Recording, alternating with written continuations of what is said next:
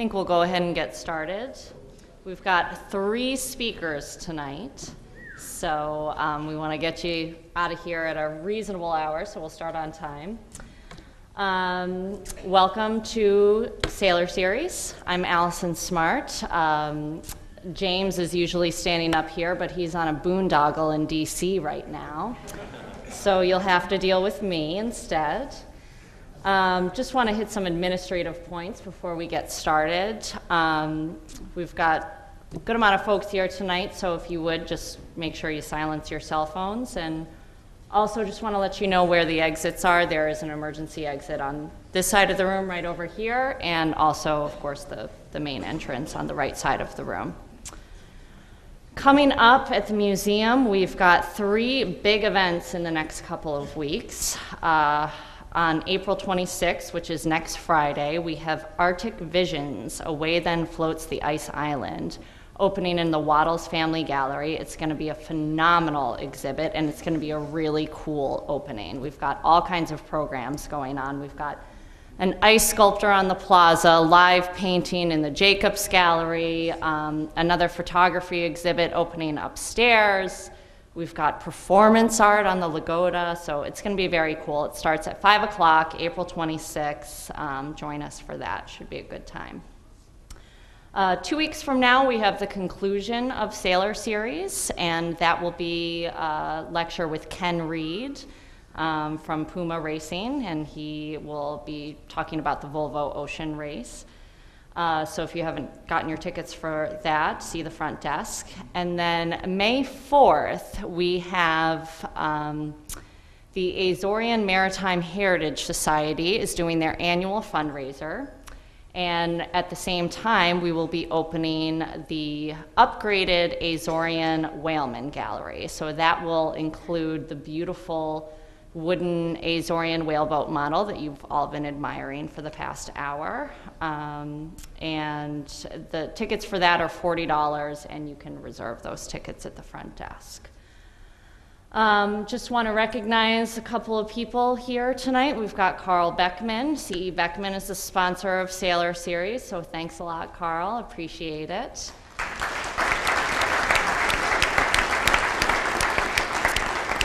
We have, hopefully some of you got up to see the model boat show, which is open, and we will keep that gallery open for about 20 minutes after the lecture tonight. So if you haven't had a chance to look at it, now would be a good time. Judy Lund is working on a catalog for that, for our model collection, and that'll be released in June, which is exciting. And we have the Firkenhoffs here tonight, Marilyn and David, and they're generously supporting that. So thanks, guys, for that.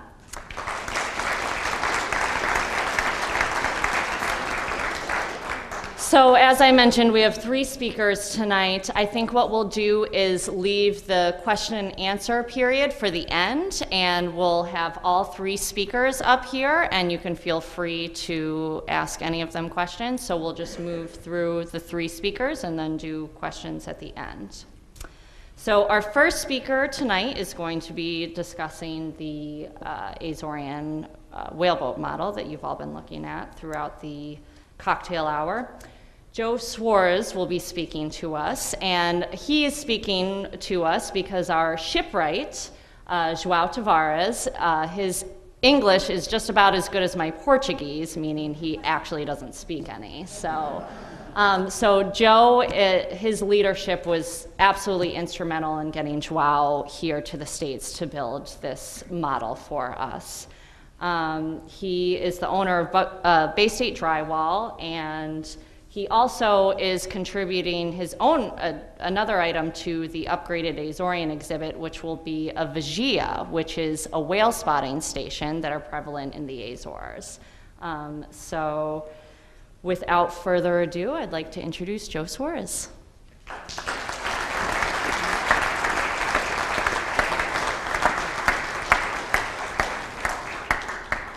Thank you.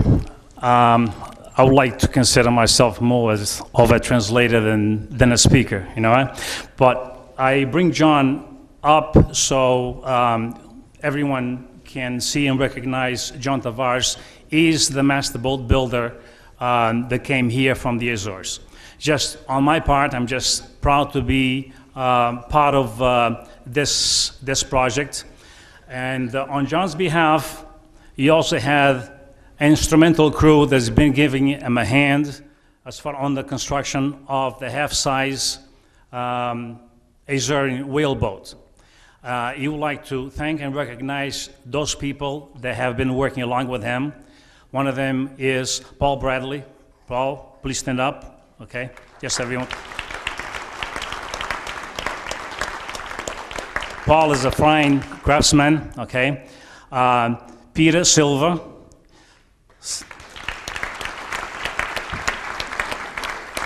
Peter Silva is a naval architect, okay, and is also, when you heard about the project, it's just something that he couldn't pass up. He's been here, been instrumental, been a great help. Thank you. Fernando Viveros. He does a lot of the small stuff, the melon spike and so on. Along with John Branco. Is John here? John Branco, Manny Garcia, and Philippe, which is an apprentice here from the Azores. He came here on a grant from the government of the Azores. He's on an apprenticeship program with John Tavares. Okay. Now to talk a little bit more about the boat, some people ask to see drawings. Basically, the model, the drawing that the Azorean half-size whaleboat is a mock-up that John does like this. And actually, if you can see, is built in layers. It's separated right now, okay? But they do a 1/20th scale of a model that they're trying to build. And then in different sections, so they can pull them apart, and they measure to the millimeter as far as dimensions. Of course, John basically knows all this by heart. He takes a sheet of plywood and he starts drawing, and he comes up, he draws the stems, the model shapes, he pretty much knows all that. But this is a model, a mock-up that he builds for the half-size whaleboat. So what you see, we're talking about a half-size. It is a half-size of a typical Azorean whaleboat, what you see in Jacob's gallery. So without any further delay, we'll go through some pictures of the building of the boat. So as most of you can see, this is the startup, laying up of the keel and the stems. To advance this forward.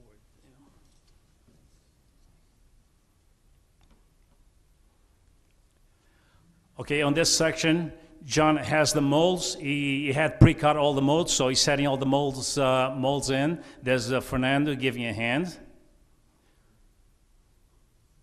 Now, they starting up. Usually you start up with two planks from bottom up and 2 planks top down, which gives the band. So here they try to round the boards into the shapes.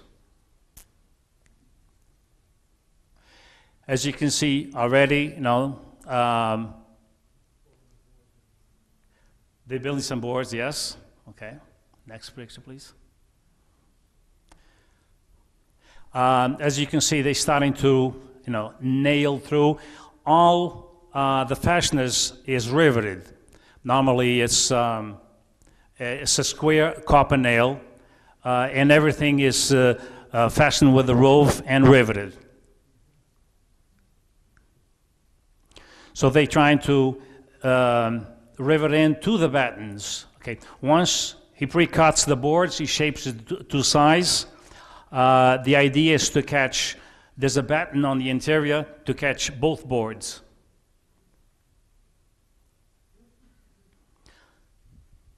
Now this a picture of the stern of the boat. Now this is Philippe, the apprentice that we have from the Azores, and Peter did all the fine work on the rudder handle. Okay, he did.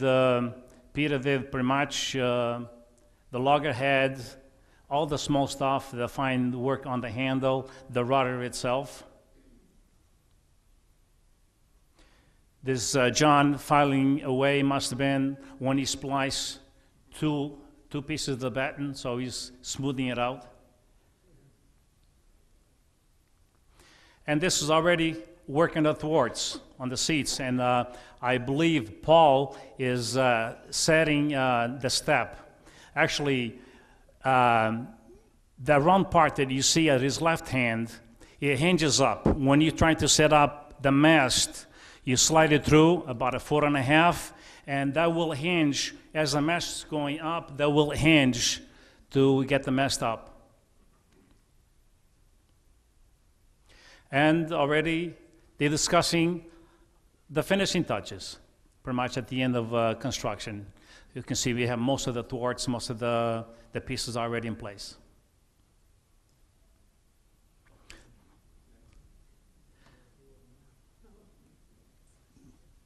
Very good.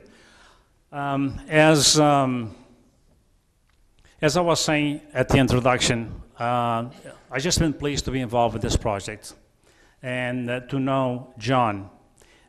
We basically grew up together. We grew up, about 300 feet from one another. So it's been a pleasure all these years. John have built one of these boats for myself. I have one that I race on the Azores pretty much almost every Saturday in the summertime. It's just fun. It's just a lot of admiration for John to see him how he works. Just from the years experience, the ease that he puts into his labor. But he also likes to come here. He already made some good friends, and he's talking about coming back. And a year from now, even if it's not a project, he wants to come back and visit most of you, because he made some good friendships already. Okay, other than that, as Allison already mentioned, on behalf of the Azorean Maritime, which I should start by thanking all the people that contribute for this project, starting with the Whaling Museum, the Azorean Maritime Heritage, friends that have contributed to this project. We like to thank all those people that contributed in many ways. Second, on May 4th, as Ellison already mentioned, we're going to have a major fundraiser here at the museum. And because later this year, we have in the 7th International Whaleboat Regatta.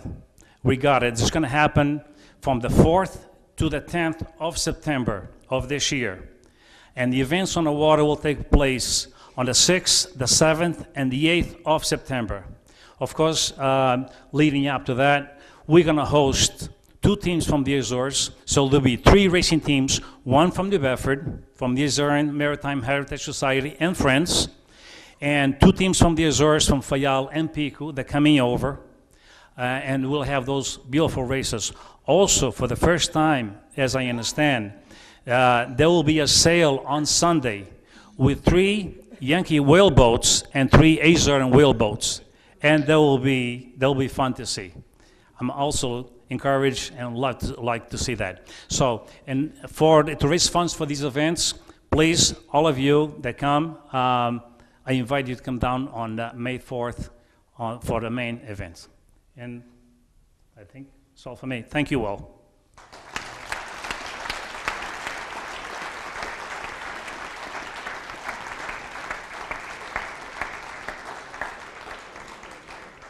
Thanks, Joe.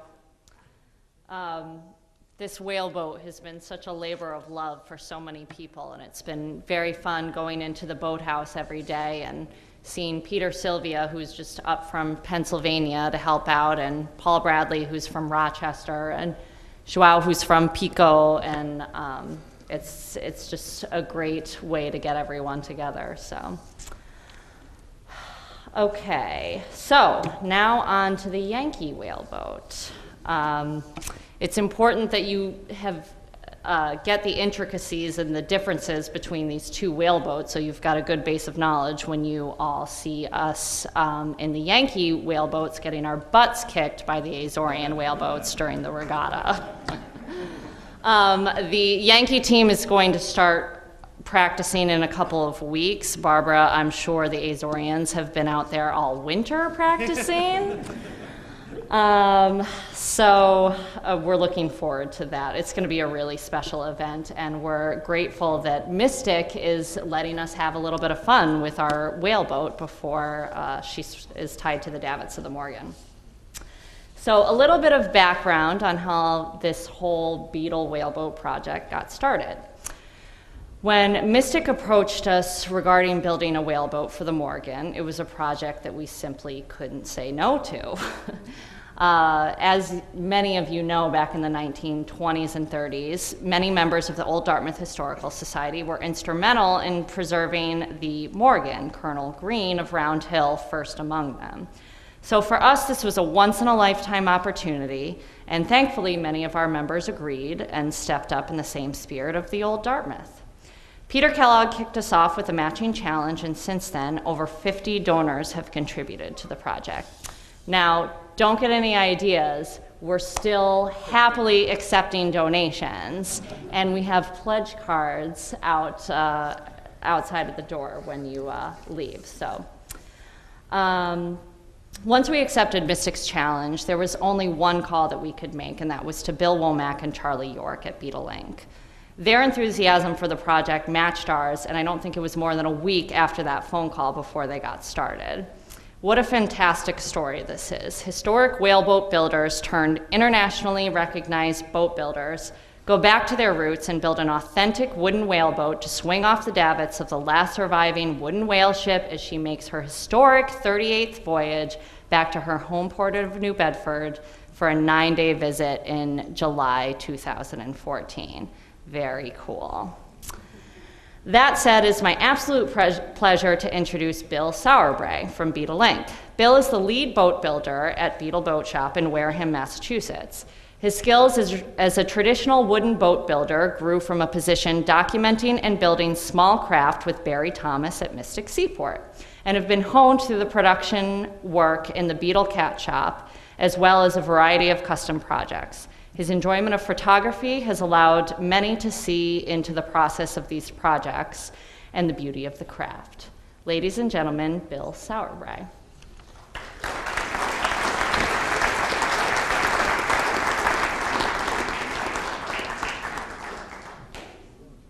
Being a Yankee, I speak English, so I guess I got to do this myself. But a lot of my intro was just stolen from me, which I'm relieved.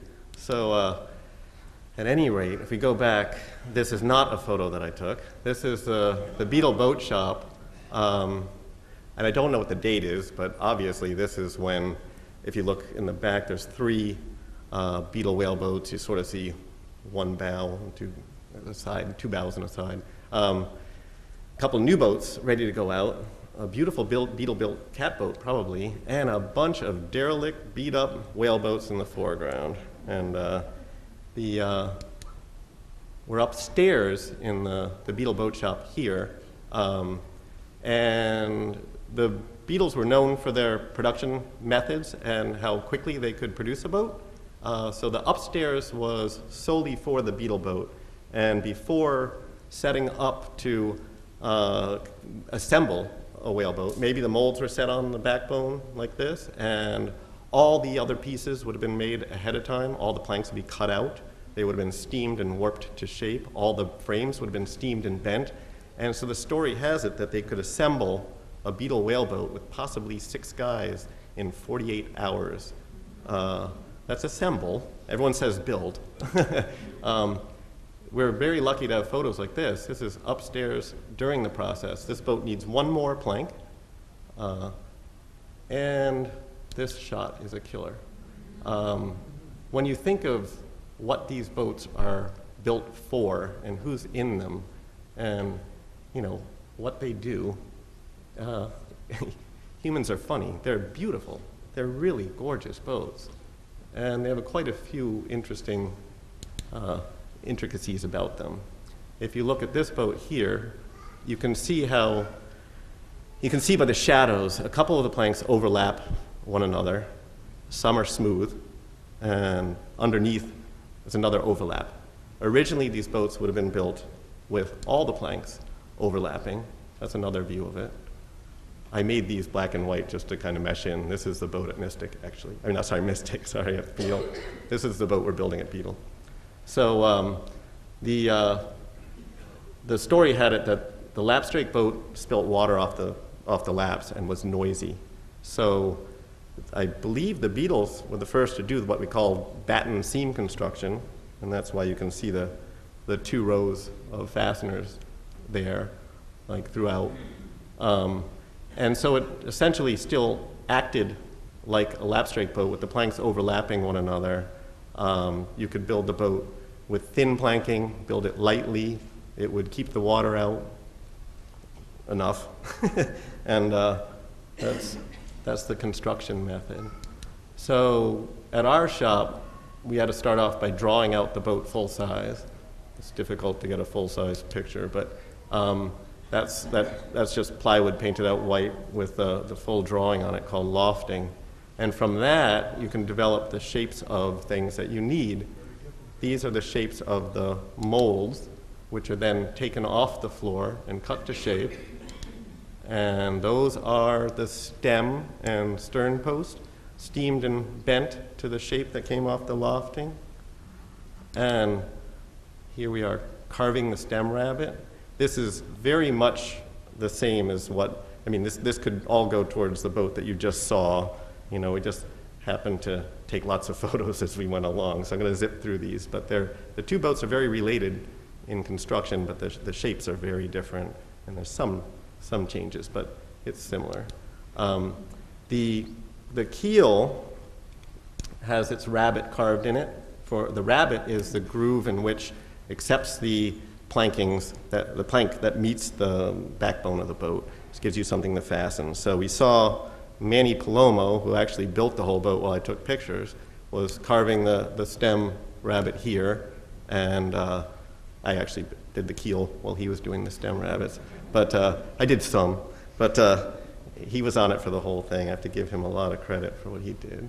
But you can see from the lofting, we pick these up, and we assemble it together, sort of a different view, but you can see suddenly the last bit of fairing through to bring that rabbet in, and then this shows the thickness of the planking coming into it, and you can see how there's a bevel that changes.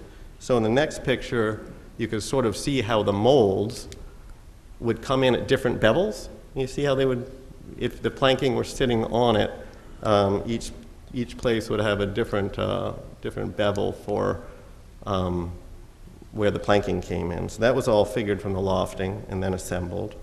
Then we start, the original shop, I should say, had a very low ceiling, and they fastened everything up to the ceiling to give rigidity to the molds. We didn't, so we put a beam across our big warehouse in order to get that. That's what you see all those supports doing. Then that's lining off. So that's actually the first time that we see the boat three-dimensionally from after the lofting. So we mark where all the planks are going to go, and then from there, that's a pattern. We're developing the shape of the plank called spiling. You can see all the lines on the molds from where we're going to fit our planks to. So we spile the planks, and I love this shot.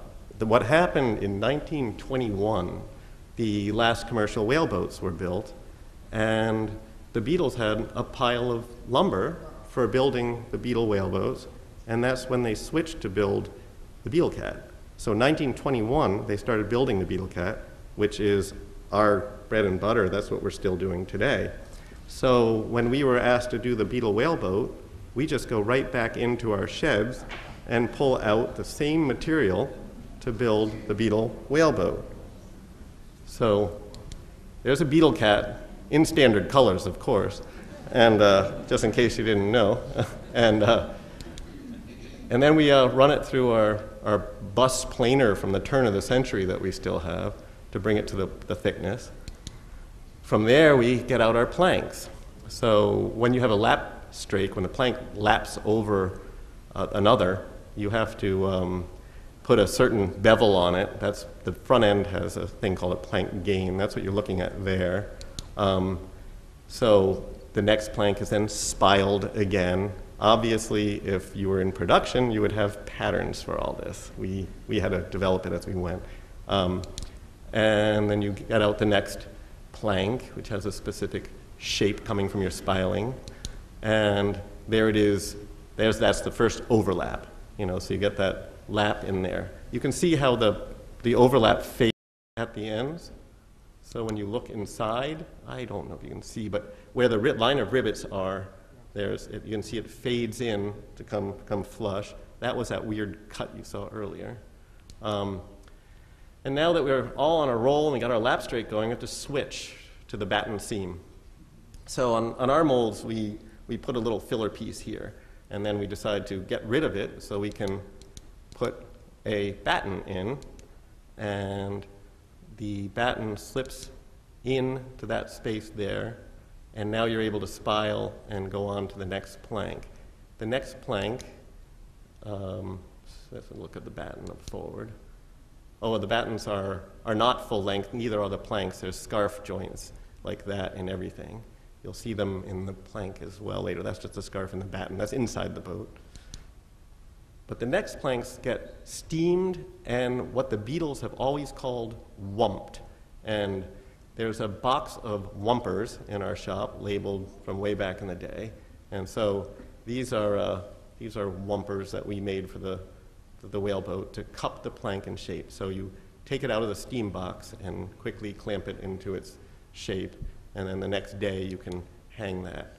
That's one of those scarf joints that's going to be in the plank itself, and that's what it looks like when finished. The next one comes over it, and there's a little butt block through it, and there's no glue, there's no goo, there's nothing. It's just wood-to-wood fit, as there is with all the laps and battens. Everything's just beveled and fit, and you heard about the rivets. You can see we're using some rivets here because we didn't have all the nails of the right length like the Beetles did. Our boat was built with clench nails for the most part, but that's a close-up of that. You just let that feather edge stand proud by a 16th and face aft, So those rows of fastenings there are clench nails rather than rivets. You just drive these. They had soft iron nails that they would use, and we're using copper. We can't get the iron. But you just drive them, you drill a hole, and you drive them through into an iron, and they just bend right back around. I should have taken a photo of that. You can see on the butt with those little blocks, you can see some rivets. The rest of those things are just clench nails, all those little dots. And you can see the battens from the inside. And we're moving along, coming on up, still planking away. As we get to the turn of the bilge, there's more wumping, stronger wumping to do. Another view of one of those planks ready for the scarf butt there. And there she is with one more plank to go on. We're back to lap straight. We're overlapping again. We have one more to go. The Beetles had, that funny jog as the forward rabbet that the planks are screwing into suddenly jogs forward. And the Beetles were the only ones to do that. So if you ever see a whaleboat, that top strake is painted, and you can see that forward angle change on the boat. It has a purpose, which I can maybe remember to tell you when I come up to it. But it's a beautiful thing to see go together. We're getting to that point where I can sort of tell you. There's these big oak timbers went in. Those are on the top of the rail. It's called an in-whale, and the top plank or shear strake, which now goes into that rabbet, that shape actually spans the plank out a little bit, which makes it much easier to put in these bow chocks or cheek pieces. And here it's a little hard to see. I'll go to the first picture. The last picture. That's what the front of the whaleboat looks like when finished. Things will get rounded off and a little lead gets put in later. But that's essentially where the line going to the whale, when you're being on your Nantucket sleigh ride, the line comes out of there. through those chocks. So, once again, if I go back, you can see how that piece fastens to the whale, and then it'll get riveted to the stem. That kind of holds the whole front of the boat together. It's very unique. I love that picture. It's just a beautiful shape. And at that point, the whole boat is held together by its own planking. So the molds were removed, and she's held with a few supports still, keeping her width and everything. And she still fastened that strong back on the bottom that gave her a shape. All the frames were steamed and bent over this form that Mystic Seaport lent to us, that I built 25 years ago while over there. But they're all bent to the same curve. Oops, wrong button.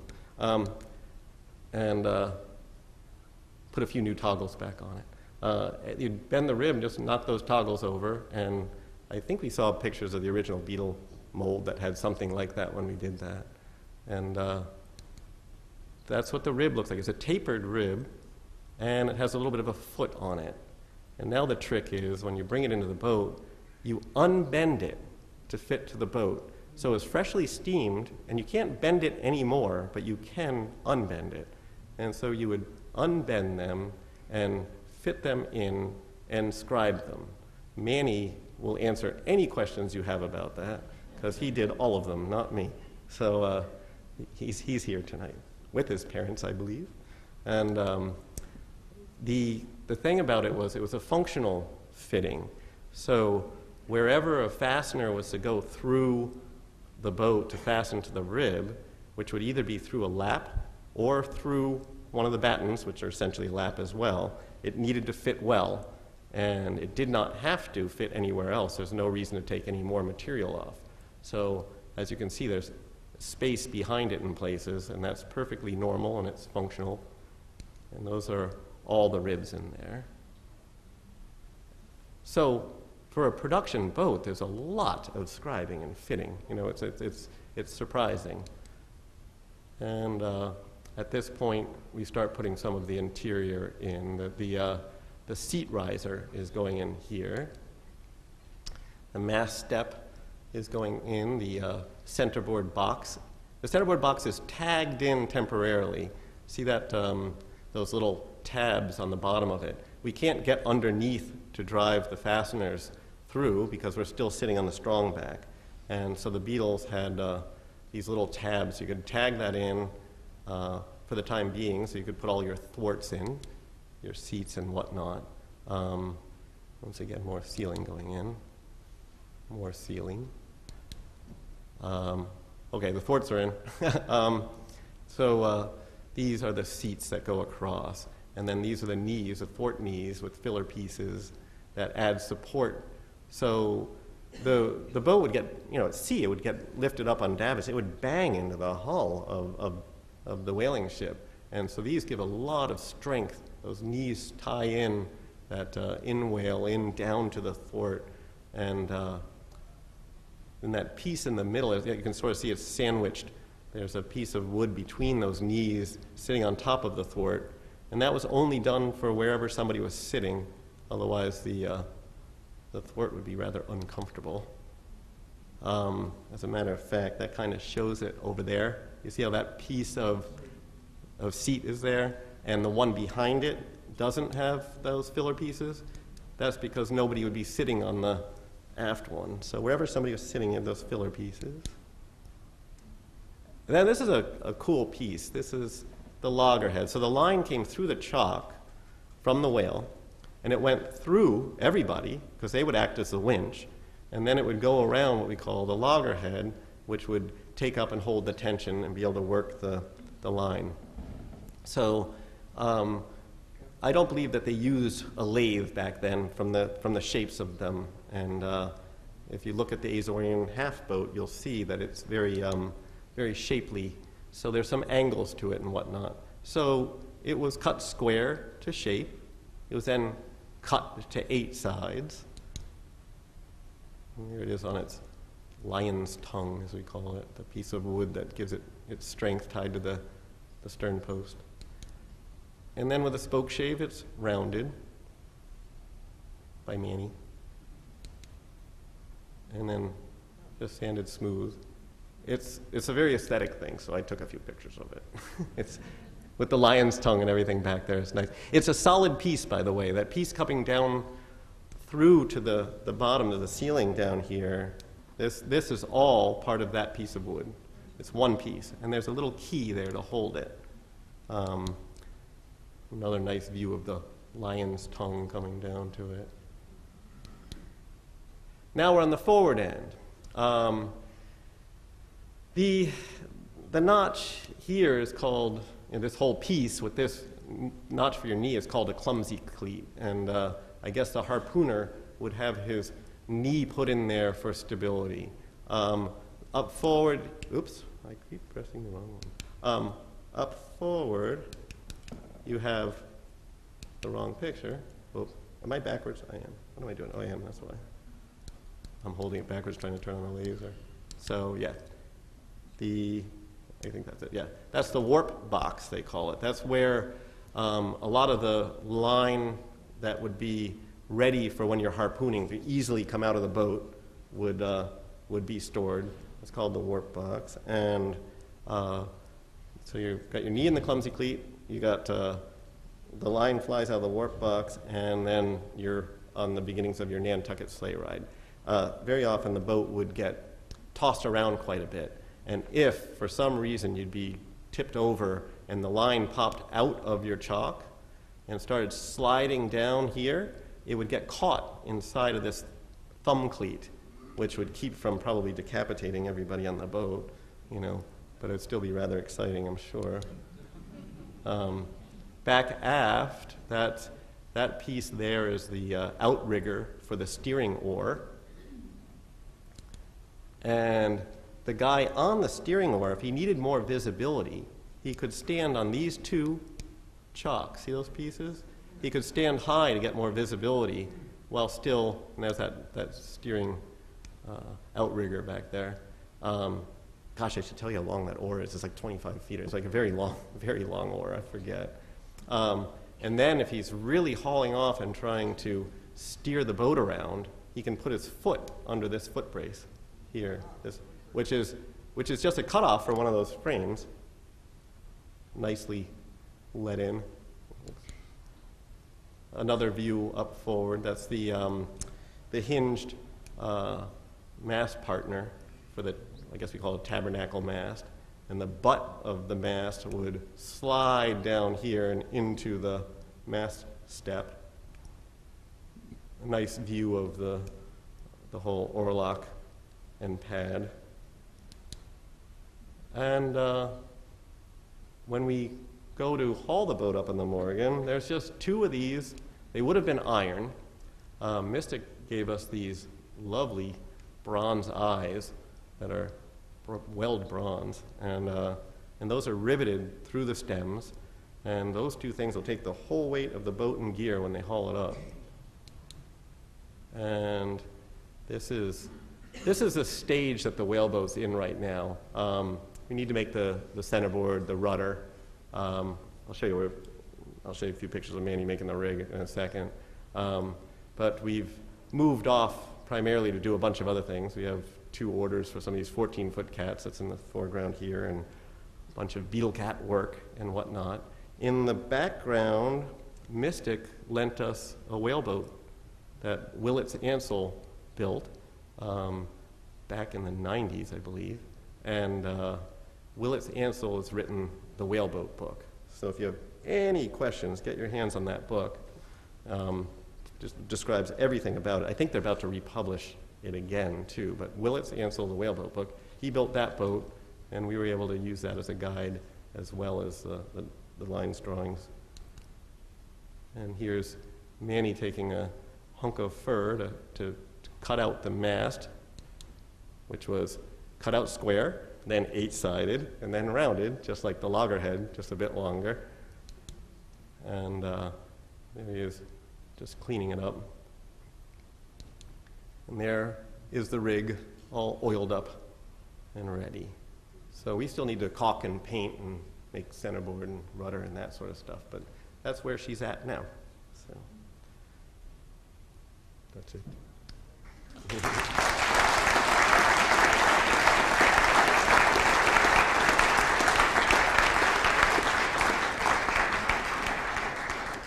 And thank you for everyone who made it possible for the Beetle Boat Shop to have another Beetle whaleboat built. It's been awesome. Thanks.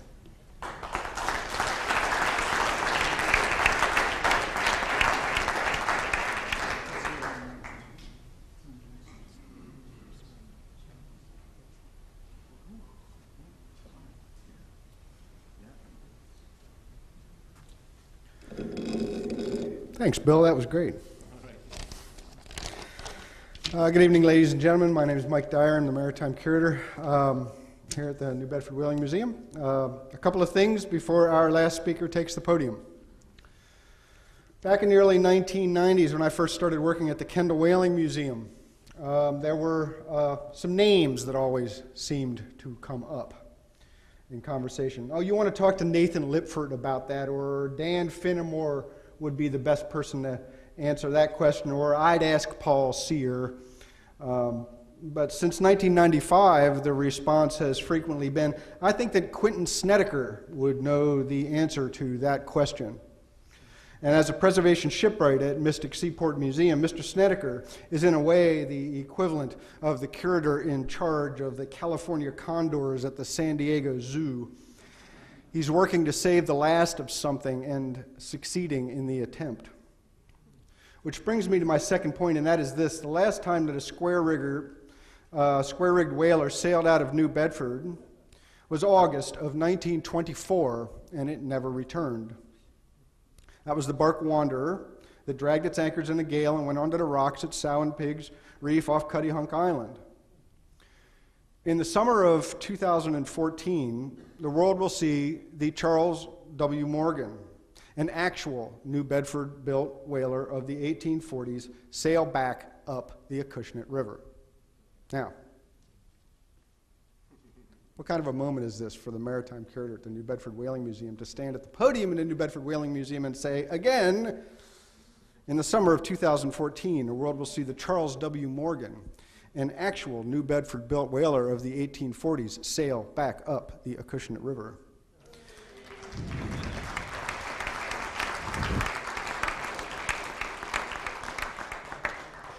This spine-tingling moment will be in a large part due to the efforts of Mr. Quentin Snediker.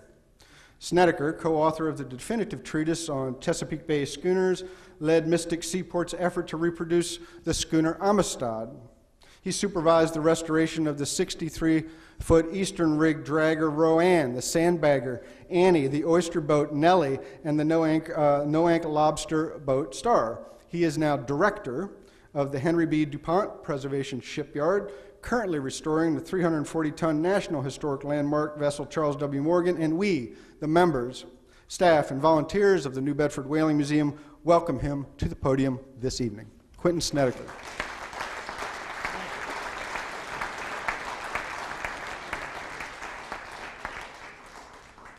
This works opposite to what logic would tell you, I understand.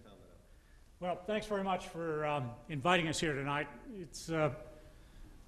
I really feel it's appropriate that we be here. Probably should have been here earlier, but I know Matthew Stackpole, my co-worker, has been here before. It really will be a monumental moment in maritime history when she comes back up the river here. I was married for a while to a woman from New Bedford, and actually, I'd have gotten slapped for that because she's from Fairhaven. But first time I had dinner at the home, I had 3 strikes against me. And the first was that I came from Mystic, and Mystic had stolen the Charles W. Morgan. Now, of course, those of us who know the story know that that's not quite how it happened, but to be able to bring her home will be the fulfillment of quite a monumental effort on our part to restore the vessel in this particular regime of work, but the work that the museum, Mystic Seaport, has done since 1941 when she first arrived there.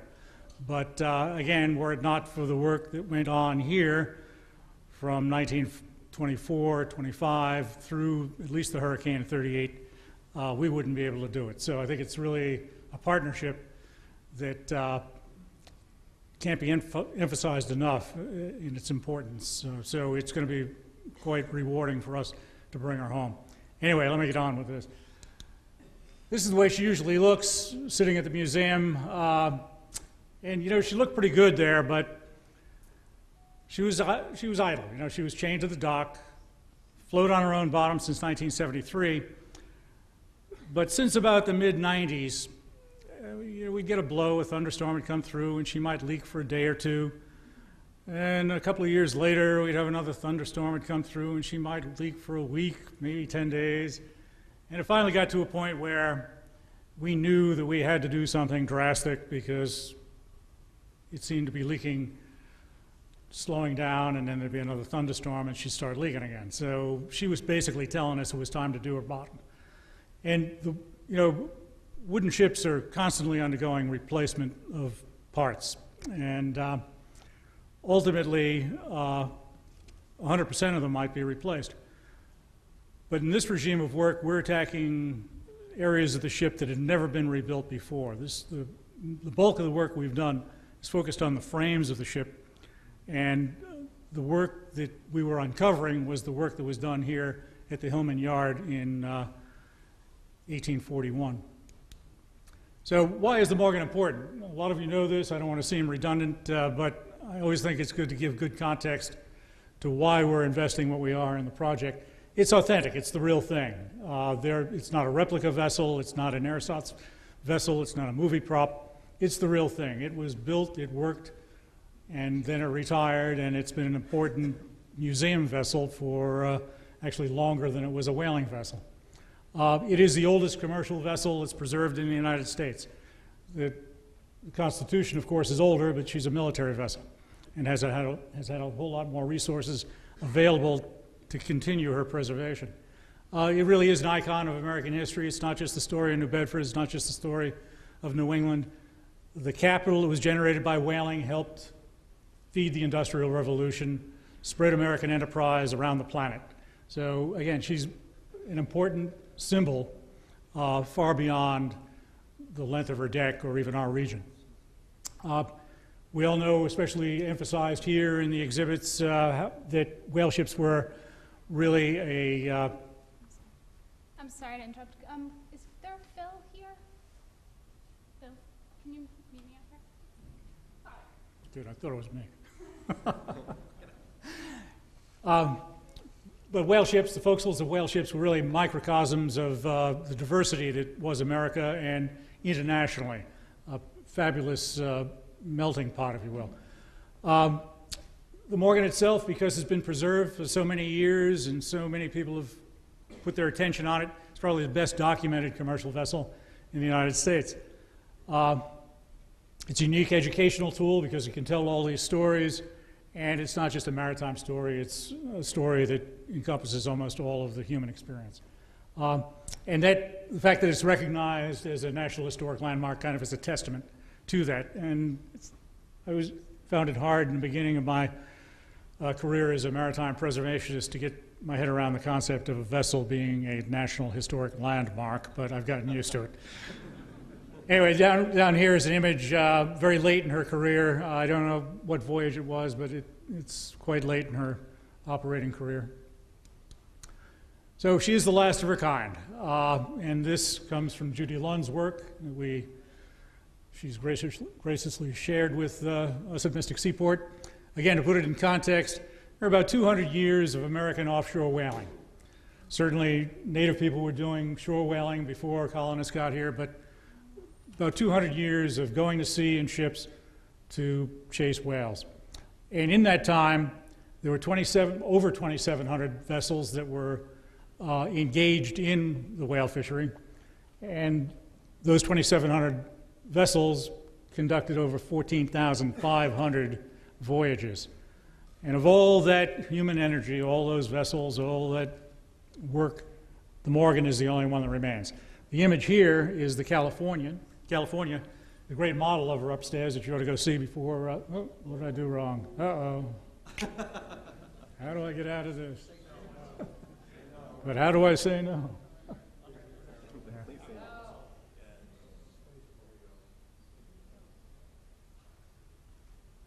Okay. Anyway, the Hillman brothers built, I think it's 17 whale ships, and she was the next down the ways after the Morgan. And you see what her fate was. She was broken up out on the West Coast. So again, 172 years of history when we launch her next July. 1841 to 1921, active whaling vessel.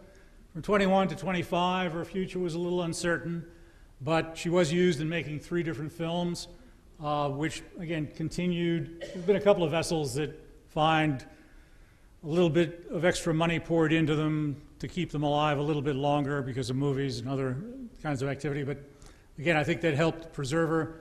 And then finally, Whaling Enshrined, principally Harry Nealon and his effort with Colonel Green.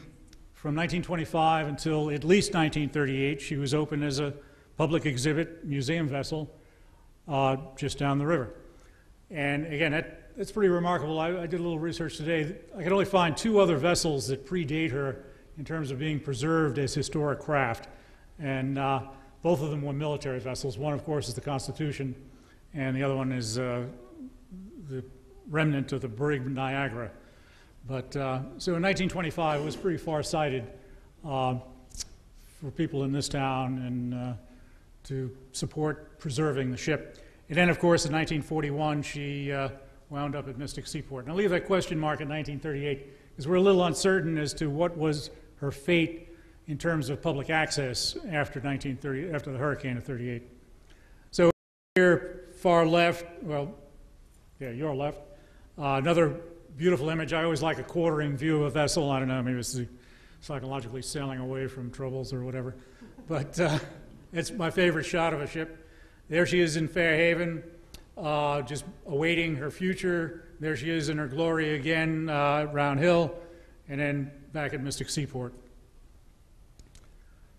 So again, highlights of the whaling career. Keel was laid in December of 1840 at the Hillman Yard, just up the river.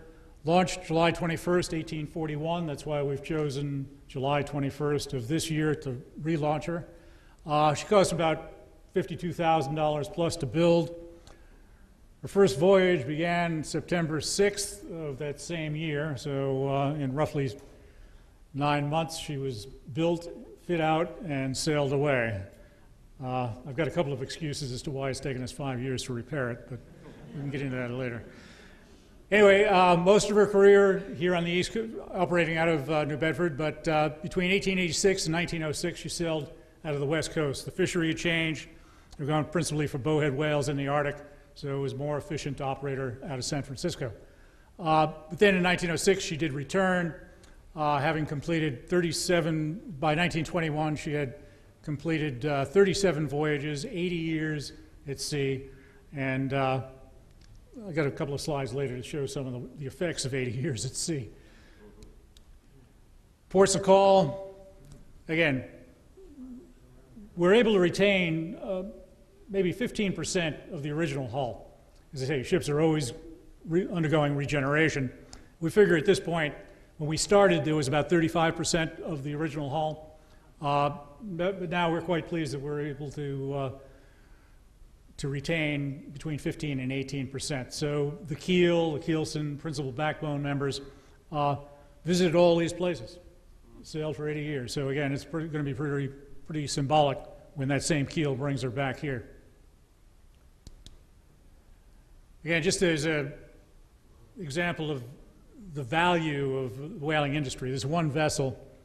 We've got a man at the museum, Steve Purdy, who's got a background in economics, and rather than just using a straight sort of inflation value, was using quite a few different parameters to compare the 19th century value to the 21st century value, and this is some of the results. So over the course of the 19th century of her operating career, she had earned a total of $1.4 million for her owners. And in 21st century value, that works out to be about $32.8 million. So again, one vessel was $52,000 to build, was able to generate that kind of return. So pretty remarkable. She always had a reputation of being a lucky ship, even in her day. Nelson Cole Haley, what was it, the third voyage, I think, that she made, or second or third voyage he was on, describes her as a lucky ship even at that time. And I think that it really holds true even to this day. So I was doing a little figuring as I put this together. She's actually spent more time as a preserved historic ship, 88 years now, than she did as an operating whaling vessel. 80 years is pretty remarkable for operation, but the fact that she's been a museum ship for 88 years is also quite remarkable. And that, of course, starts down around Hill. So in 1925, she was officially taken on by Whaling Enshrined. In 41, she came to Mystic Seaport. 66, she was designated a National Historic Landmark. Again, only 2 other vessels prior, both of them military. 1973, it was decided that she would float again. When she was down around Hill, she was in a sand berth. When she first came to Mystic in 1941, she was again placed in a sand berth. But by the late 1960s, nobody had seen the structure below the waterline or below the sand line. So there became some concern that she might just collapse on herself and be lost. So in the late 60s, excavations were done under the ballast around the hull, and it was found to be in remarkably good condition. And at that time, our trustees, led mostly by Waldo Howland, advocated for refloating the vessel so that she could be periodically taken to a facility that would enable her to be hauled out and maintained like any ship floating on her own bottom. So that's what was done, and in 1973, we opened the DuPont Preservation Shipyard. Its principal purpose to preserve our vessels, but first task was to rebuild the Morgan to a point where she could float on her own bottom. And again, constant regeneration. So from 1979 to 1985, there was a major regime of work focused mostly on the topsides. And then again in 2000, she was recognized by the World Ship Trust as an exemplary ship preservation effort. Again, the image here on the left, Colonel Green's, there she is coming through the Mystic River Bridge.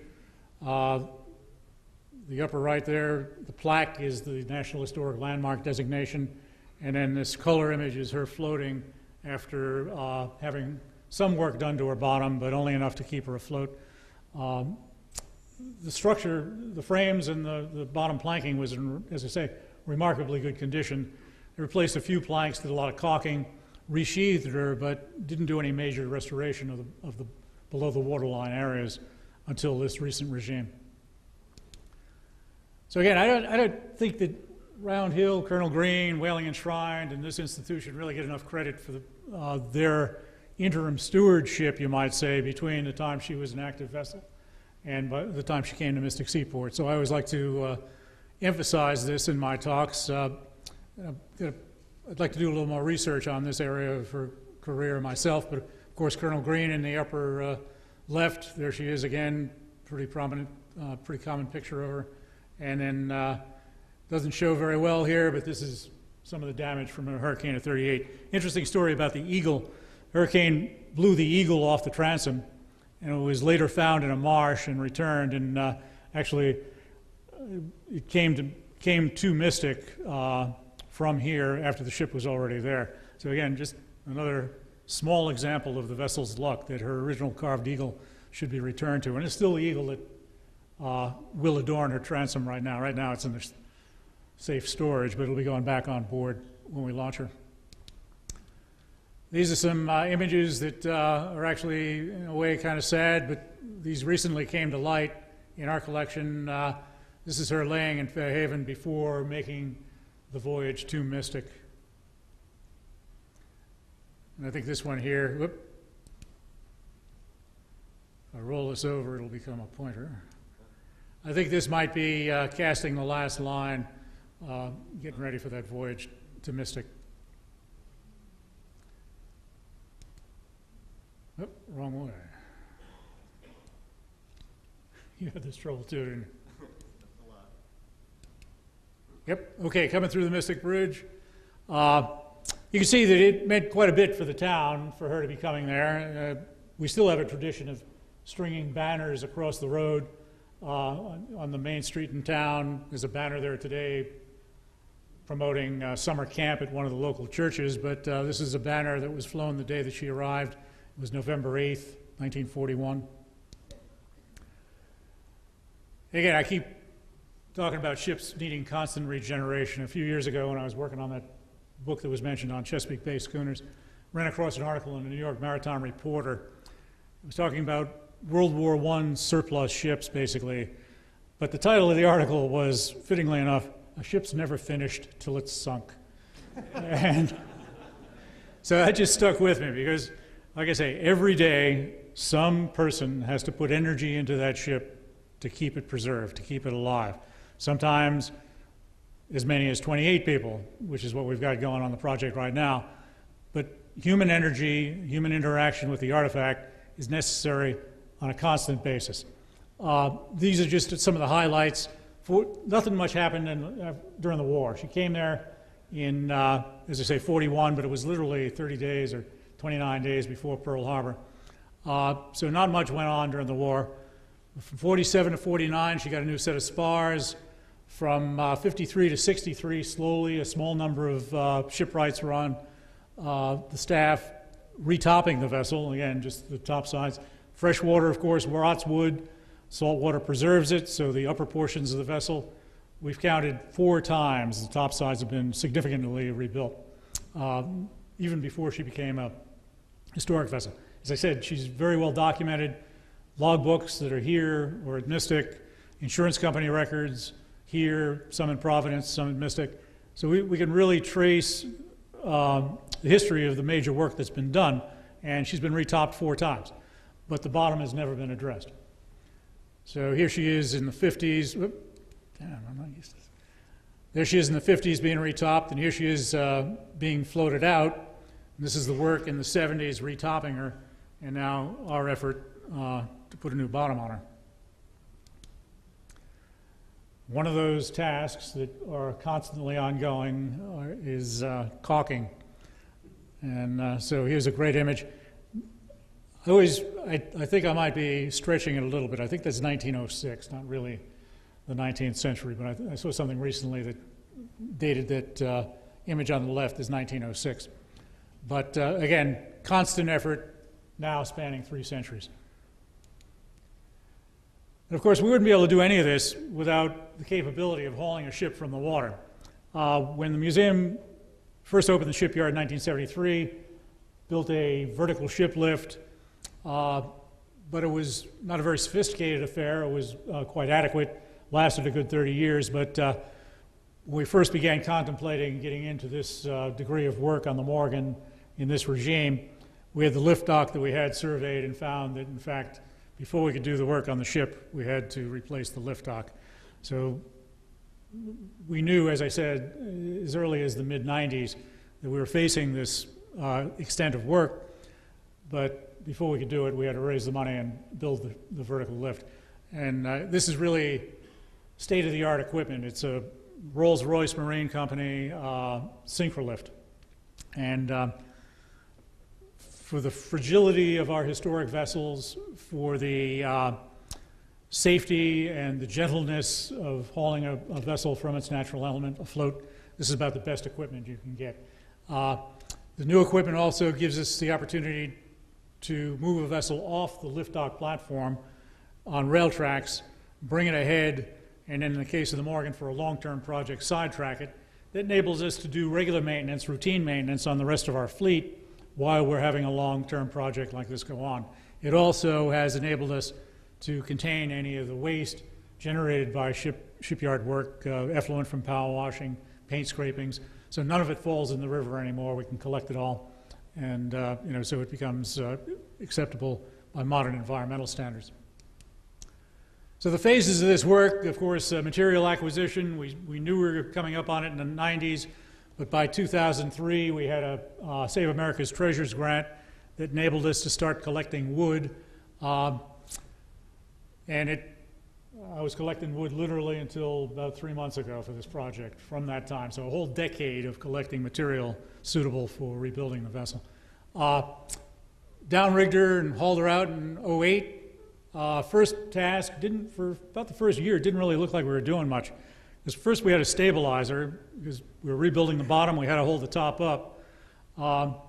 We also remediated some hog. Hog is a tendency of a wooden vessel to droop in the ends, you know, the bow and stern. There's a lot of weight, but very little buoyancy. The middle of the vessel, a lot of buoyancy, pushing up. So wooden vessels tend to hog over time. Let go too far, they can actually break. So we started with about 11 inches of hog, and we got down to about 2 inches and decided to stop. What we do is we come in every Monday morning, drive the wedges that were keel blocks apart till we could see light, let it sit for the week, gravity would do its thing, come back the next week, drive them apart, until finally, after about 9 months of this, she stopped settling. So we knew that's as far as we could get her to go. So we just accepted that. So she's got about 2.5 inches of hog in her now, but barely perceivable. The reframing, again, was the principal thing that drove the job, having to put new ribs in the vessel. We've also got this thing, the job, of course, like all of these things do, it grew considerably. One of the jobs that added significantly to the workload and the scope of the work was what we have dubbed the zipper effect. Again, I had those images earlier of the vessel being retopped, working from the top down. They worked down to about the water line, which is the level of the tween decks, and stopped.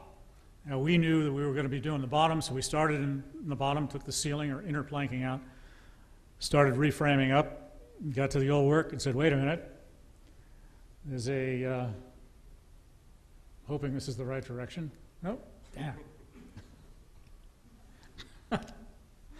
We brought our own, I should have used my own. Anyway, okay, so in order to have a sound engineering structure, you can't have too many joints all in the same place. So when we looked at the vessel, we found that we had, how did I do that? Yeah. We found that we had about 40 different frames that were all butted, and many of them right in a line. So what we wound up doing is having to take a lot of the outside planking that otherwise would have been sound enough to retain, take the outside planking off, and reframe at that tween decks level, cutting back some of the work from the 70s, cutting back some of the work that we had just completed, and then spanning that with a new piece of frame. But ultimately, it added, I'd say, 6 months to the job. But that's now complete. Let's see if we can get it right this time. All right. Now, in terms of material acquisition, we've had a great deal of good fortune, some at the expense of others. You may have seen some articles about our salvaging wood from hurricanes. Starting in 1989, we became somewhat known for scavenging and salvaging live oak from down south, to the point where we get phone calls every time there's a major hurricane. And we make good use of the wood. Live oak, of course, is the wood that gives the Constitution the nickname Old Ironsides, the most valued shipbuilding timber in the New World, in the age of wooden ships, coveted by other nations, poached from our shores, first species protected by the federal government. But today, because of its aesthetic value throughout its range, it's not harvested. And it's got no commercial value except wooden shipbuilding. So when we get these calls, I'm usually on the plane within a few days, and we salvage as much as we possibly can. So this far left image, I'm not going to try and use the pointer, far left image is a tree with a woman in front of it. Her husband had called me right after Hurricane Katrina. Again, the devastation of Katrina was so great, I didn't want to make inquiries myself. I thought we'd let things settle down a bit. But within a few weeks of the storm, I was getting phone calls, and I explained that, you know, she said they had one tree in their yard, did we want it? And I said, well, it's not really worth our coming down for one tree, you know, the transportation, the expense. And her husband gets on the phone and he says, you know, I'm looking at my neighbor's house. He's got 7 trees leaning against his house. Now are you interested? He says sarcastically. So I said, yes. So I went down, and he turns out to have been a anesthesiologist who was known quite well throughout the area secured a lot of municipal help in us salvaging the wood. He told me one night at dinner, he said, literally, I've had my hands in every politician in this state. So she could, Sandra there could walk into any mayor's office along the Mississippi Gulf Coast unannounced, just throw the door open and say, you got to help this man. And they did. So we salvaged about 300 tons of wood. Then the single most difficult species for us to get is longleaf pine. Again, we try and approximate the quality of wood that went into the original construction, which in 1841 was old-growth virgin forest. Very few trees of that size and quality left today. But we've been fortunate in being able to acquire just enough. We're just squeaking through.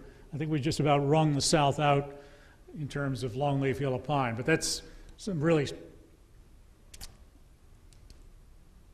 significantly beautiful longleaf pine on that truck there. Then the other really good fortune, you may have seen something about 2 years ago, I got a call from a construction outfit digging a foundation for the Spaulding Rehabilitation Hospital up on part of what had been the Charlestown Navy Yard.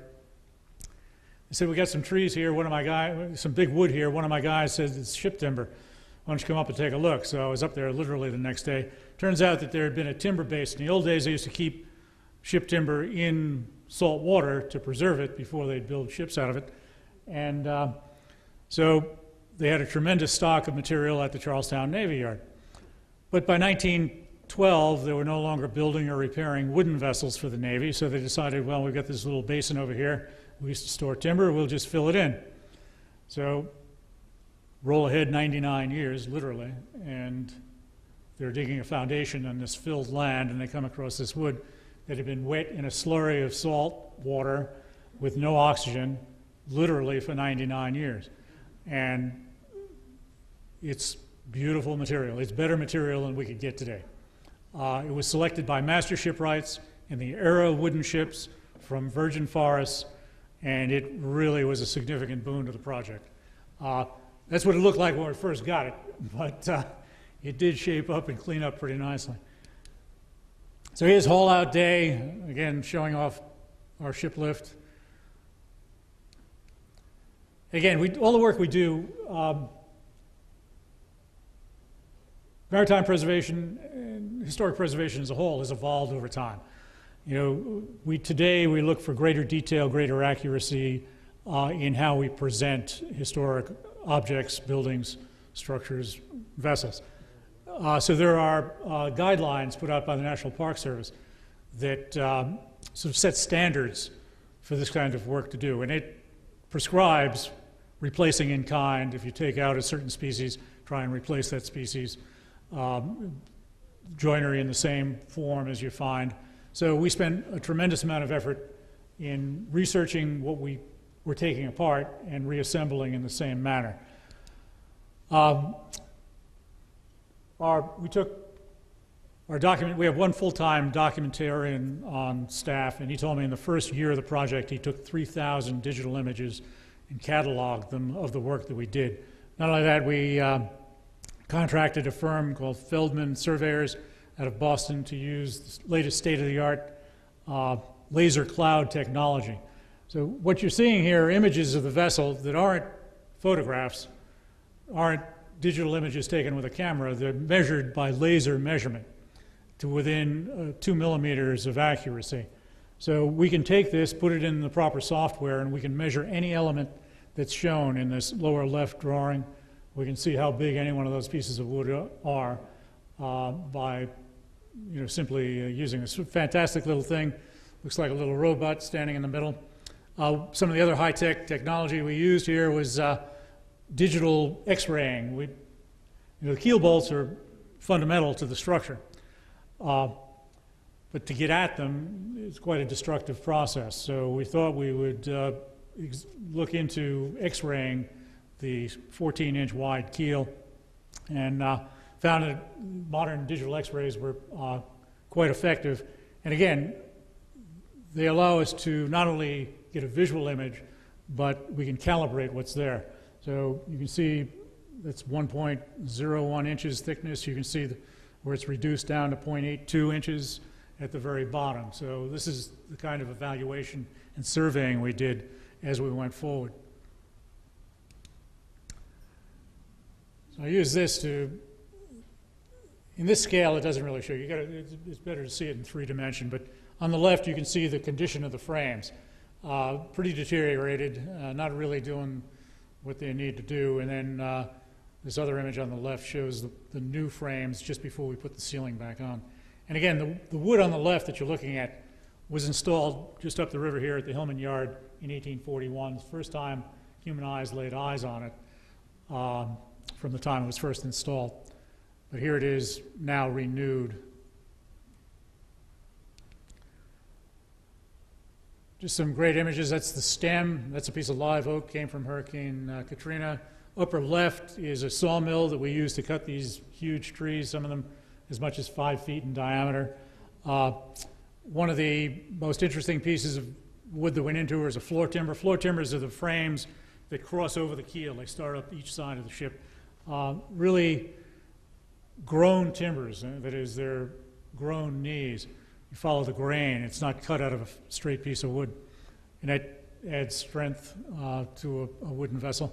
That piece weighed 900 pounds. It was the single largest piece of frame we put in it. There are 53 floor timbers in the ship. We only had to replace 4 of them, all underneath the foremast. And I think we would have been very hard-pressed, if not found it impossible, to replace all of the floor timbers had that been necessary. We'll leave that for somebody 50 years down the line when they have to go back and do it again. But now fastenings, a ship is really only as good as its fastenings. And somebody in the audience here has a fastening that came out of her back in the 70s. But there are 3 principal types of fastenings we use.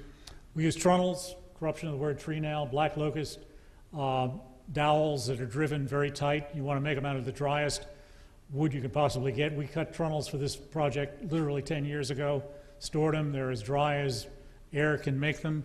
Put them in a very tight hole. When you launch the ship, everything swells up. And there are trunnels in her today that were put in 1841 that are still contributing to the strength of her bottom. Then I'm going to try this one more time. Okay. Up here, this is a round section spike. We use those in the butts at the ends of the planks, because if you were to use a square section nail, which is more typical of a ship spike, you'd have more of a tendency to split out the end of the plank. So in the ends, the Hillman brothers used round section butt spikes, which we've duplicated. And then for the run of the plank, we use these square section spikes. These are about 9/16 of an inch in thickness and about 7.5 inches long, silicon bronze, duplicating what she was originally built with. And they're interspersed sort of every other frame. And they're the first fastenings that go on. They call them hanging spikes. Plank comes out of a steam box, wedge it into place, first fastened with hanging spikes, then you come back later and do the trunneling. A few more examples of fastenings here. And again, Bill mentioned this twice in his talk about iron versus steel, that iron behaves completely differently than modern steel. There's really nobody making iron fastenings today at all. There's one museum in Great Britain that, as a demonstration at the Iron Bridge, they have some iron manufacture, but it just isn't available. But one of our guys had a friend in Baltimore who was a blacksmith who had acquired a tiger cage that was installed in 1908 at the Memphis City Zoo. He bought it for scrap. We turned it into iron fastenings. So this is knees fastened with iron fastenings that came from the Memphis City Zoo. So his keel bolts here, we didn't take out, as I said, it would have been destructive to take the old keel bolts out, so we sistered them, put additional keel bolts in. They're made of hardened copper. The only steel fastenings we used in her were well above the waterline. Everything else is either trunnel or non-ferrous. And that's, to a large extent, I think, why she's still here, that she was fastened with the best of materials when she was first built.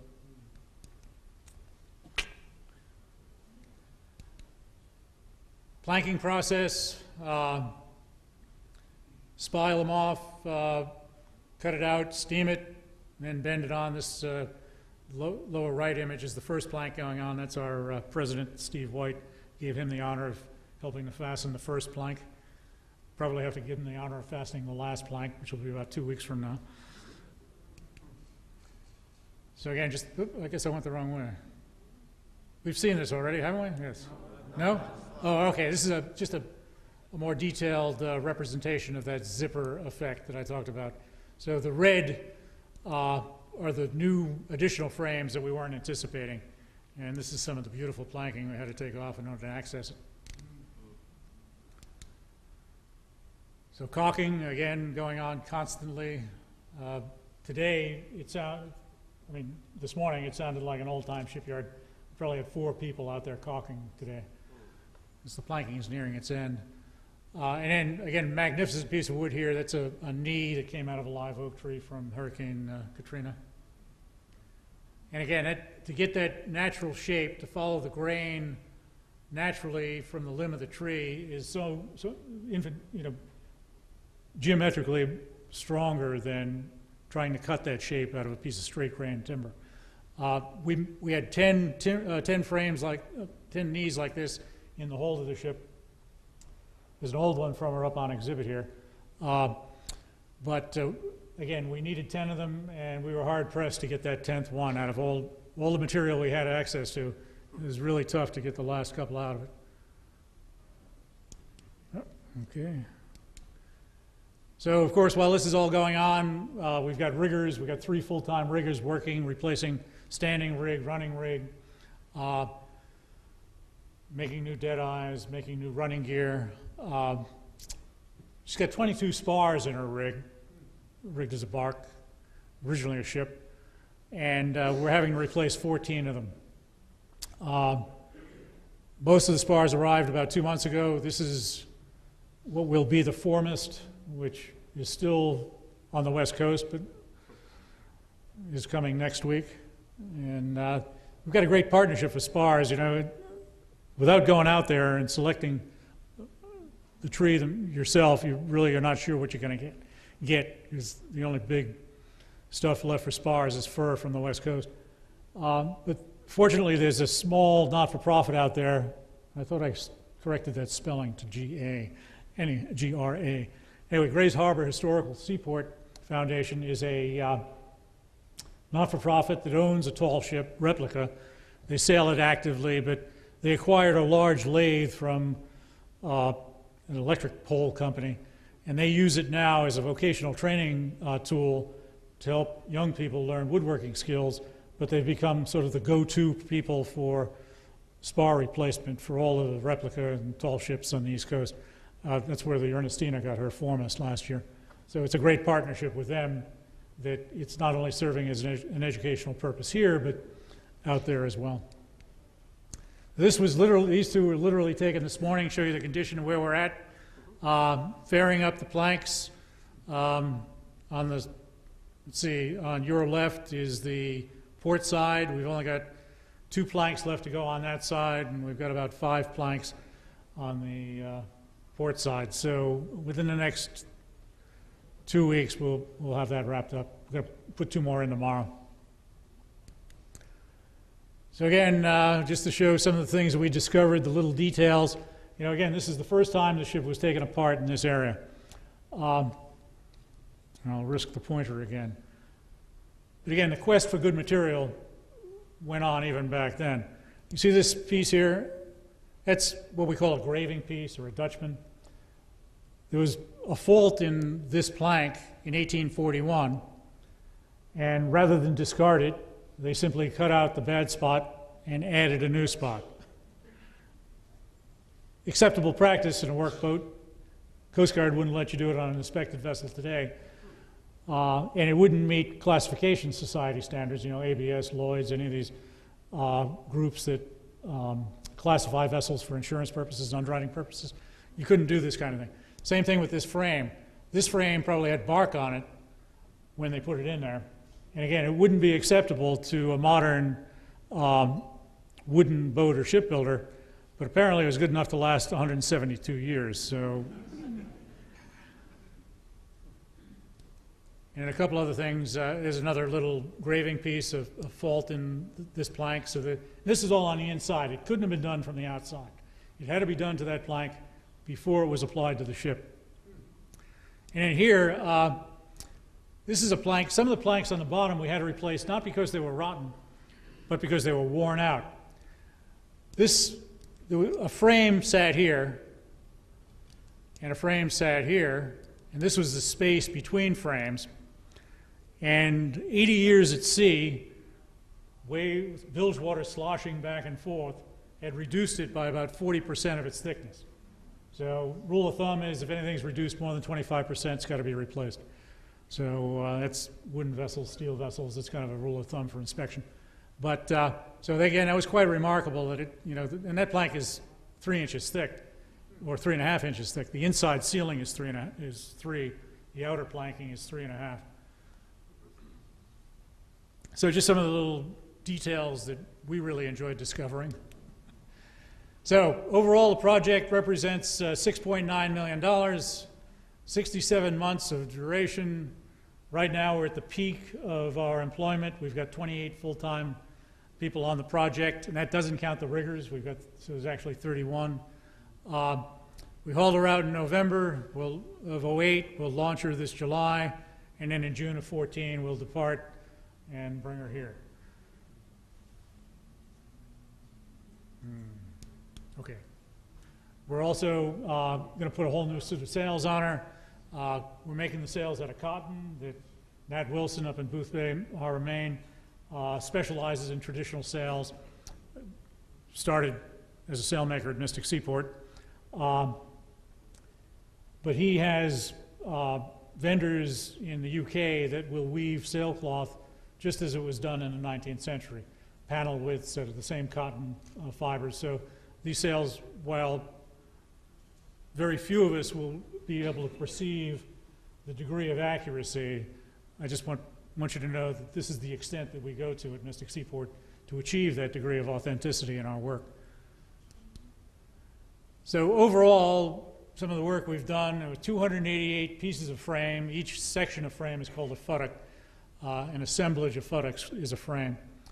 280 pieces of frame, 4 floor timbers, 17 feet of keelson, sort of mirrors the keel on the inside of the hull. We had to rebuild the transom, which was unanticipated rather. Had to put a new stem and apron in her. Wound up reframing the bow. 70 ceiling planks, which is all of the ceiling planks except some of the work that was done in the 80s all the way forward. There's probably going to be about 153 hull planks by the time we're all done. 10 knees, 14 spars, new blocks, new standing and running rig, and new sails. So you can get quite a bit for $6.9 million.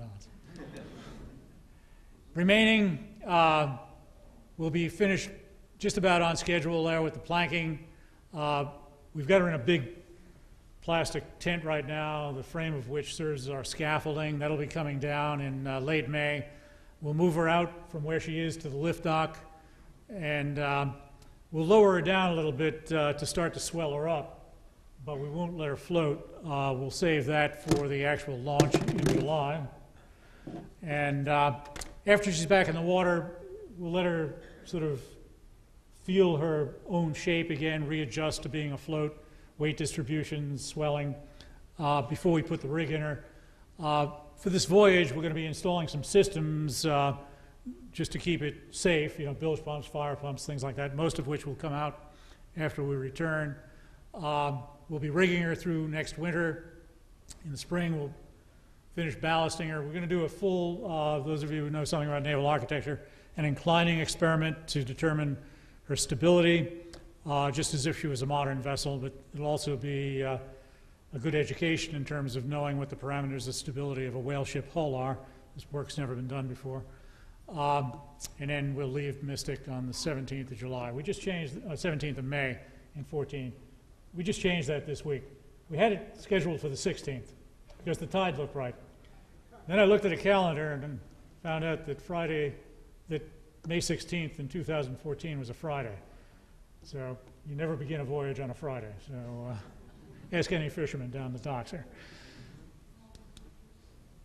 So 3 months equates to 66 working days, not that we're counting, before we actually launch her, 292 working days before we depart. Again, it's a lucky ship. There's a lot of text here, but suffer through it with me, if you will. 80 years of active service at sea. That's quite a risk in itself. She survived unscathed. There's a great story in this Nelson Cole Haley's book about narrowly escaping being cast ashore in what is today Kiribati, formerly the Gilbert Islands. She avoided the Confederate raiders and the devastation they wrought on the whale fleet during the Civil War. She wasn't taken as part of the Stone Fleet to try and blockade the harbors in the South. She avoided the major catastrophes of vessels freezing in the Bering Sea. Her sister, Emily Morgan, did not. She avoided all the dangers of World War I. There's a great story in one of her logs about watching a mine float by. Vessels completely becalmed, completely at the mercy of whatever natural elements there are, and this mine floats by merely feet off the side of the hull. Lower image here is her laying at Fairhaven in 1924. Vessel caught fire, broke loose, wound up alongside. Fire department put the fire out, saved the ship. This is again before she went to Colonel Green's. Again, that's a great stroke of luck in itself, just that Whaling enshrined and Colonel Green took it on. She survived the hurricane of 38 in a rather exposed position. Again, a tremendous evidence of good luck. Came to Mystic literally weeks before Pearl Harbor, and then Mystic Seaport's been willing to pour literally millions of dollars into her over the last 72 years. So, personally, I was at first against the idea of sailing it. Of course, it was great to think about bringing her back here, but from a preservation point of view, I was afraid we'd have to replace more wood to make her seaworthy than good preservation ethic would demand. But once we got that sealing out, we could see the condition of the frames. Then we realized that the extent of work was so great that we wouldn't be compromising any parameters of historic preservation, that just to go back to the dock, we had to do as much work as we did to be a static exhibit. So with that, she's going to be in as good, if not better shape than she was on her last whaling voyage back in 1921. So then I became a believer. So this is our intended route. Okay, got it. We can only get about 12 and a half feet out of the Mystic River in terms of draft. It's just too shallow.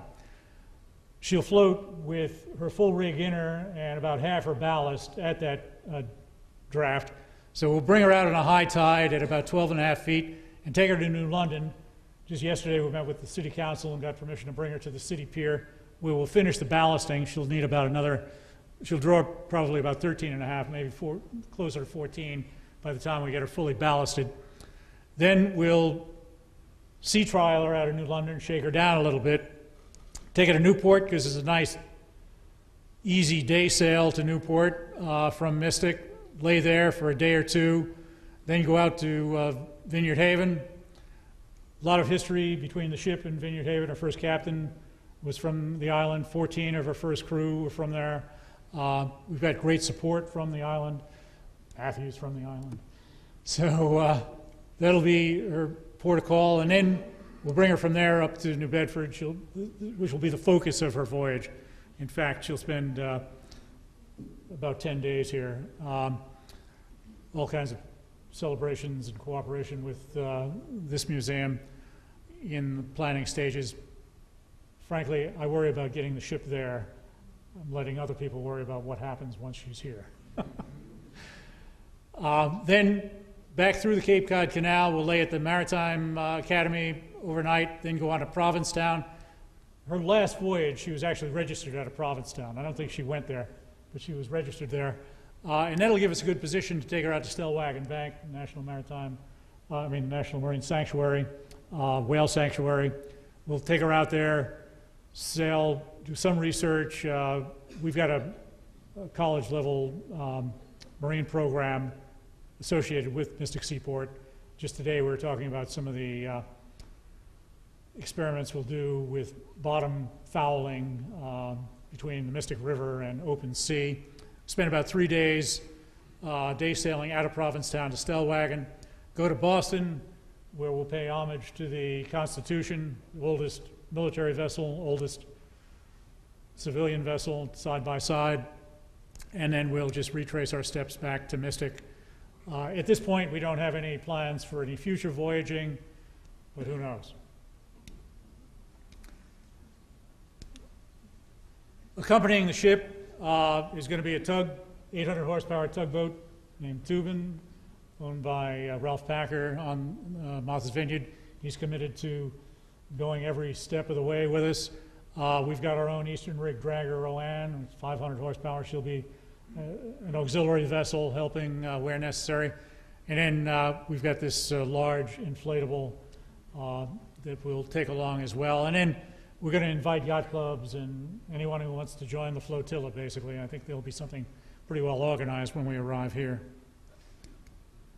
So the outfitting that we're doing, we'll temporarily put some systems in her. The vessel is not going to be done to any modern regulatory standard, no Coast Guard involved. She'll be sailed as an uninspected vessel. We've already worked that out with the Coast Guard before we ever announced that we'd be taking her sailing. There'll be no mechanical propulsion for the vessel itself. There will be a generator for safety. No subdivision bulkheads, which any modern vessel of her size would demand. Systems, we'll put an electrical system in her because the electric system in her probably dates to 1941 and it just needs to be replaced anyway. Bilge pumping, firefighting. We have to make some concession to the crew that'll be on board and put domestic plumbing in. Navigation gear, again, just prudent seamanship demands. We have navigation equipment and, of course, life-saving equipment. When it came to outfitting, I found this Ashley painting online. And then, of course, this is the whaleboat project. And Bill did a pretty good job describing the vessel that's being built through this organization at Beetle. But our president, Steve White, kind of had this idea of like Tom Sawyer, you know. Maybe we can focus on the ship and we can get other organizations interested in building the whaleboats. And I look pretty cynically at it, but in fact, it's been quite successful. Not only here, but these other organizations are also participating, many of which have also been aided by the same donor who everybody knows, but is sometimes referred to as the anonymous donor. But anyway, Independent Seaport, Philadelphia, Maritime Museum, Rocking the Boat, which is an after-school activity down in New York, teaching kids boat building and life skills. Lowell's Boat Shop up in Amesbury, the Apprentice Shop up in Rockport, Beetle here, Ken and Benjamin out in Martha's Vineyard, Great Lakes Boat Building School. They found out about it at the Wooden Boat Show last year and decided they wanted to sign on. Alexandria Seaport Foundation, again another boat building program in Alexandria, Virginia. Wooden Boat Factory, which is another boat building educational entity in Philly working in conjunction with Independent Seaport. It's actually the boat that they're building is being built at the Philadelphia Maritime Museum, but different people. And then just recently, the Lake Champlain Maritime Museum has signed on as well. So there'll be a total of 10 new whaleboats added to the fleet all around this project. So that gives us great opportunities for whaleboat programming in not just here, but in other ports as well. Thought I could get through without, yeah, right back to the beginning.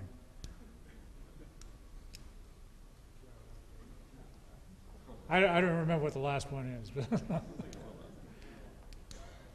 okay, again, specialized oar locks for the projects. It's one of the big. Because as Bill pointed out, some of the metal work is very specialized. We've got patterns that we've built over the years because we've built quite a number of whaleboats, and so we've agreed that for the boats that are building elsewhere, we'll provide some of that specialized work.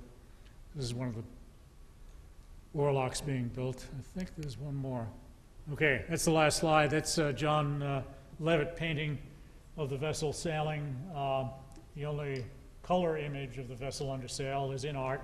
There's a couple of other artistic depictions of the vessel, but so hopefully about 14 months from now, that's what we'll be seeing.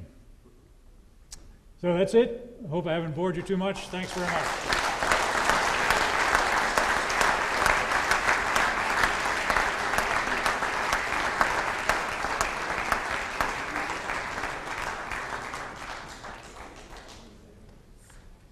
Thanks, Quentin. We've got a few minutes if anyone wants to ask questions of any of our three speakers. So, I think this gentleman. That storm damaged tree that was initiated for getting 7 trees is pretty well gnarled and protesting. Did you use it? We used parts of the top of it. That tree, you know, live oak trees can get very big, and sometimes they're clusters of trees growing very close together. And in the space that allows water to intrude between them, often there's deterioration. So we didn't use the main trunk, but some of the upper branches, I think one of the upper branches turned into one of the 10 knees that was in the hole. So again, when you look at a tree like that, about 15% of it winds up ship. The rest of it winds up smaller boats, firewood, landfill. Yes, sir. You're going to sail a boat. Yep. When do you start? How many crew member and when do you start training? Okay. How long will that take? We hope to select a captain from the fleet of tall ships that's out there. We've got a number of people interested, probably by Labor Day. By early next winter, we'll start to make commitments to crew. The vessel will leave Mystic, as I say, the 17th of May. We'll take it into London, shake her down. The crew will probably be on by the 1st of April at the very latest, doing drills at the dock and learning the peculiarities of this individual rig. Way in the back. I understand how you're getting the boat to New Bedford. How do you expect to get her out? I kind of suspected I'd be asked that question. Goodwill, let's put it that way. Yes.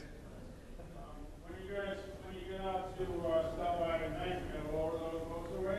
Yeah, that's the intent. Yeah. There's going to be some training involved beforehand. Yes, ma'am. What was the little piece of the trip that you have there that went to New York? Are you doing that? That's still up in the air. You know, the way I look at it, it's kind of like what Willie Hutton said about robbing banks. You know, that's where the money is. Yeah. Well, she carried about 35 people in her crew. Again, whaling ships carried many more individuals than a merchant vessel of similar tonnage because of the specialized trades involved in manning the boats. So we've convinced the Coast Guard that we can safely carry 49 persons on board. So that's what we'll be aiming for. $116,000. 22 sails. Yeah.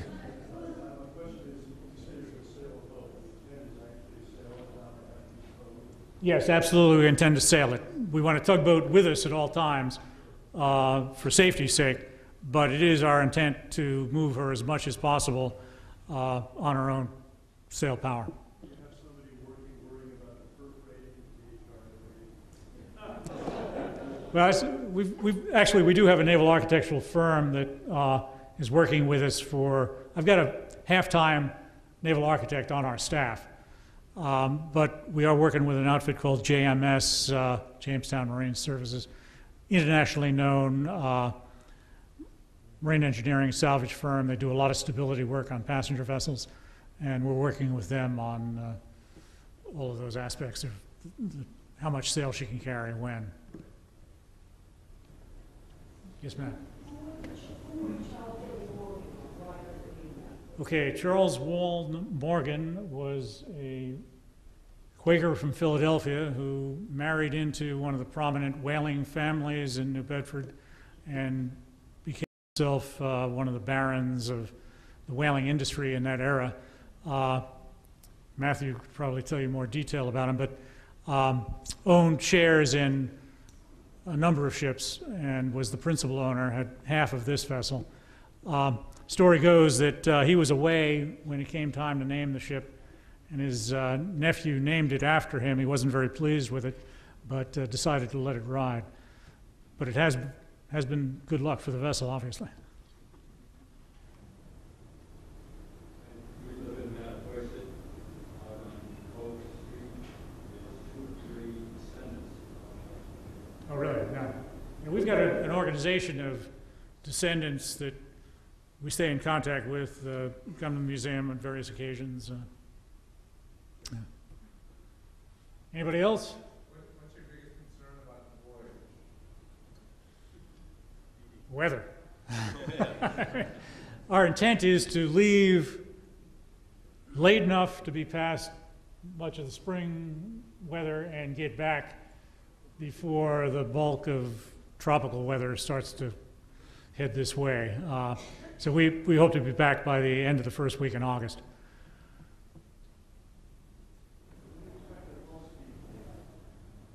Well, I was reading in Levitt's book that she was once recorded doing 9 knots. I don't think we're not going to press her hard enough to do that because it still is the original keel and some of the bottom frames. We're figuring we'll average over the bottom about 4 knots for our planning purposes. Hopefully we'll get it to 5 or 6 under sail, downwind. Yeah, we haven't really done any calculation on what the theoretical hull speed would be. She's a lot finer under the water than her form might belie. You know, you look at her and she looks like she's bluff bowed, but she really gets pretty fine under the water.